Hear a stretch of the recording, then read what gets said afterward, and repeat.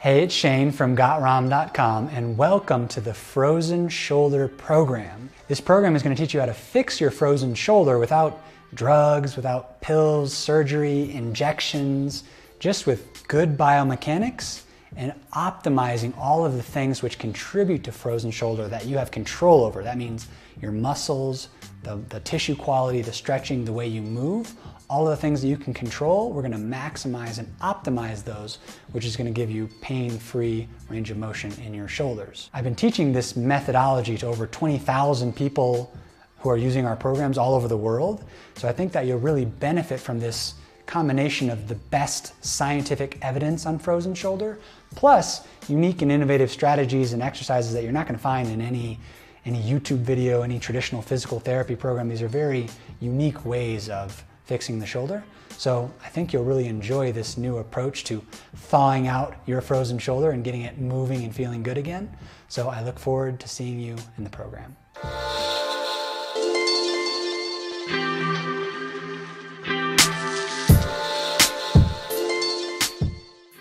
So now we're going to get into learning how to massage your muscles to hopefully make your shoulder kind of let go and unguard a little bit. Often your muscles are so spasmed and tense that a little mindful, gentle massage in the right places can really, really help. So I want your mantra to be slow and easy in the beginning with this massage. You're always going to check in. Is this helping? Is this not helping? Is it making it better, worse, or don't know yet? But also what I want you to know is that your body is a complex system of systems. So it's not like the only thing that matters in the shoulder is the capsule. And if that's wrong, everything's wrong. There's also all of the muscles around here. There's also what's happening at your thoracic spine. For example, whether you had frozen shoulder or not, if your spine looks a little bit like this, which most people's spines do look like this because of sitting at a desk and working and driving and texting and eating and everything in this position, whatever's going on in your shoulder, it's going to be more limited. That's the extent of my range of motion with this spine position. But if I learn some exercises to extend my thoracic spine and also massage the muscles of my upper back, my rhomboids and my traps and things like that, then things will be moving a little bit better. My body won't feel so protected, and then therefore I can maybe get a little bit more range of motion. So posture and thoracic spine is what we're talking about. If for our whole lives our spine has been moving in this direction, we've got to do some things to get it moving in the opposite direction. This is upper back or thoracic spine extension, which does good things for shoulders, good things for necks. It's very important. So I like to use either, these are alpha balls from Yoga Tune-Up. They're a little bit larger and squishier. These are basically lacrosse balls. They happen to be a little bit bigger, but lacrosse balls are basically the same. Even 2 tennis balls can work. And what you're going to do is put them on your upper back, like so. And however you need to get into the position is fine, but you're going to lay on your back.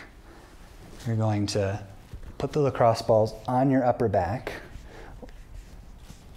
And then you're going to slowly start rolling up and down with your hands here and your head on the ground. You might have to puff your chest up a little bit to be able to roll. This can be very intense for people in the beginning.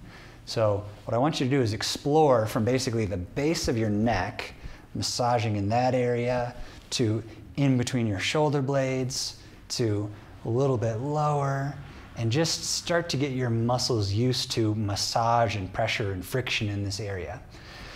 Eventually, if your shoulders permit, and if your tolerance to kind of pressure and massage increases, you can try getting your hands either behind your neck or behind your head, and then massaging up and down. This can really up the intensity, but over a long period of time, it might be weeks for some, months for some, years for some, and depending on the texture of the tool that you're using back here.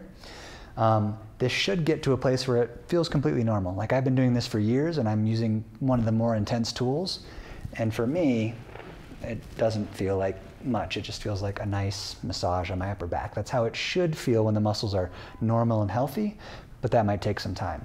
So regardless, you either are starting here and just massaging, or maybe you can go here. Maybe you find it kind of a sticky segment that doesn't seem to be moving and you kind of teeter-totter back and forth.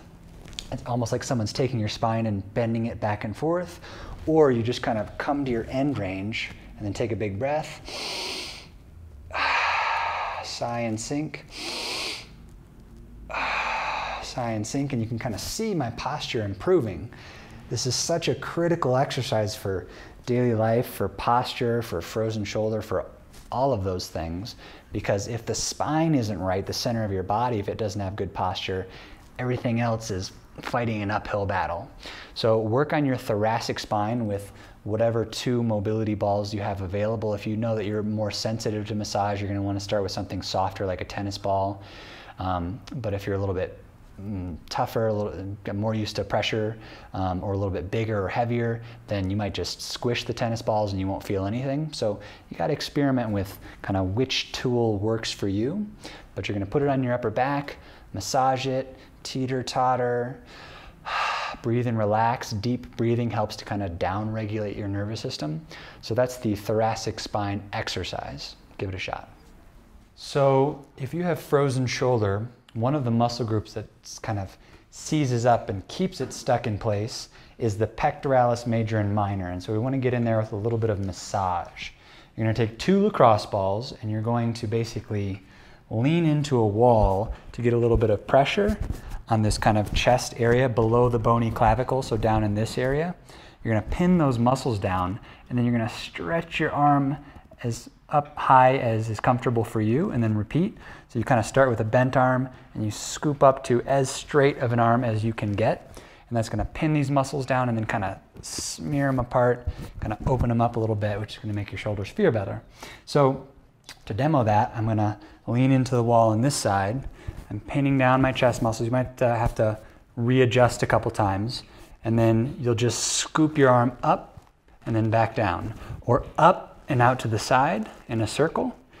Whether you go up or out to a side or some other motion that works for you, or you just pin the muscle down and breathe and relax and let it sink in and then move. Whatever works for you, but when you're done, you'll probably feel like that shoulder is subtly just back a little bit, and maybe you got a little bit more range of motion. So give the 2 lacrosse balls on the chest exercise a shot. The next thing we're going to talk about is eccentric strength training, specifically for external rotation, but you can do it for all kinds of things. And external rotation is kind of a key range of motion that's missing in both functional and true frozen shoulder.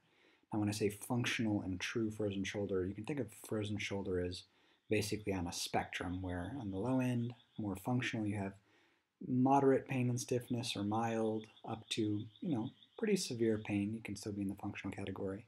And true frozen shoulder is maybe in the early stages or when it's a capsular issue. But in either case, I go into this in great depth in my 37-page ebook, where we talk about how to train the muscles, what some of the world's leading experts on frozen shoulder say, how long it lasts, supposedly. That might not be the whole idea. And things like if surgery is a good idea or not. So check out that ebook. But the eccentric exercise for frozen shoulder falls into the re-education category in my system of mobility work. And this means you use strength training, specifically eccentric strength training, to basically let your nervous system know that it's safe to move. It makes your shoulder unclench or ungrasp, kind of like if you have a clenched fist, these exercises will make it let go and unclench. So to work on this external rotation range of motion, you're going to lay on your back, and you're going to need a small weight. Get your shoulder into a good position, get a small weight, and just slowly kind of let it fall out to a target. It could be a stack of books, a stack of pillows, and the key here is to go super slow. You should be moving like you're moving through molasses, very, very slow. And you kind of go and touch your target. If you need to lower the target or raise it to stay within a relatively pain-free range, then do so. If you need some extra assistance from your free hand to kind of get you up or make you feel a little bit safer, you can do that. You also can put pillows or blankets or something underneath your elbow to make it more comfortable. You could even turn your body towards the hand if you need to readjust your body position. You don't have to be laying flat on your back. but simply a few sets of 10 to 15 reps is good. Don't overthink it, and enjoy. The next exercise that I'm going to show you is how to do tissue work on your subscapularis muscle. Now what the heck is that? Actually, in some circles it's known as the frozen shoulder muscle, because when it's tight it can cause so much pain and restriction, it just kind of locks everything down. And it's super hard to get to. It's very difficult for even a skilled massage therapist to get to, but there are some creative ways that you can get it on your own. What you need is some tool like a broomstick, the hip stick, or the tool called the stick, which you use to kind of roll things out. Whatever has kind of like a rounded end, it's not too sharp or pointy. One thing that's nice about the stick tool is it has a red kind of rubbery end, so the rubber feels agreeable to your body. If it was metal, it would not feel agreeable. This feels pretty agreeable because it's a nice smooth rounded end, but the rubber is also really nice. So I have a video on YouTube about how to use the stick to do this exercise, but I'm going to show you now with the hip stick, which is different. So basically you need to put it like this, and I'm not going to put it directly in the middle of my armpit, but what I'm doing is I'm kind of putting it just towards the back, almost more towards the lats a little bit, and I'm just looking for like a little nook where I can kind of nestle it in there, and I kind of slump and lean forward a little bit. When I'm using this tool, I'm resting this end on my thigh, but with another tool you could rest it on the table, or depends on the height of the tool. But I'm kind of finding somewhere kind of back here in this area, and I'm letting my arm droop, I'm slumping, and then I'm just kind of wiggling around until I find something dense and junky. I can try different hand positions, maybe across my body. For me, this feels pretty good. And this is such a tucked away, hidden away kind of spot that most people don't even realize that it could be affecting their range of motion, but it definitely can. That's why they call it the frozen shoulder muscle. So try this out with whatever tool you have available, and then when you're done, see if your shoulder feels better, if it moves a little bit better, and I think it will, so give it a shot. So I want to show you one of the most core fundamental principles of stretching, and I'm going to do that while taking you through a short stick stretching sequence. So it looks kind of like this. If you have a broomstick or any kind of stick that looks something like this, oftentimes with frozen shoulder, it's painful to kind of use your own musculature to move, but if you can relax, then you can move a little bit more freely. So for example, if you want to practice kind of getting your range of motion up overhead, instead of you lifting with this muscle, you can use this stick to help you get up there, and when you come to kind of a painful range, you stop just before that, you back out just a little bit, and then you contract all of your muscles. So I'm just kind of tensing up everything in this area, starting out lightly and slowly over time ramping up the intensity very gradually, like a crescendo. It's not like tense up everything really quick and then release. It's more like slowly build 10%, 20, 30, 40, and then relax. 10, 20, 30, 40, 50, and then relax. So this is what it looks like. Let's say I'm trying to work on this range of motion. I'm not directly out to the side, I'm kind of a little bit forward. This is called the plane of scaption, which usually is the range of motion where you have the most space in your shoulder. So not to the side, not directly in front, but a little bit kind of at a 45-degree angle. I'm going to use this hand to help me come up in this direction. I find my painful range. I either just breathe and relax, that's technique one. Sometimes just taking a deep breath and relaxing will allow you to kind of move a little bit more into the range. Or maybe you come to your approximate end range and then you build the tension 10, 20, 30, 40, 50 as you're holding your breath. Relax, then come up a little higher. 10, 20, 30, 40, 50, 60, relax, come up a little higher, only if it's available. You only come up a little higher, you only take up the slack if it's available. If it's not available, you don't do it. So that's kind of working on your overhead range of motion. You also could work on your external rotation of your shoulder. So maybe this is as much as you got. And so you use this stick to just very gently press you into that external shoulder range of motion. First, you kind of sit tall, get your shoulders down and back, then you rotate out, tense up everything, relax.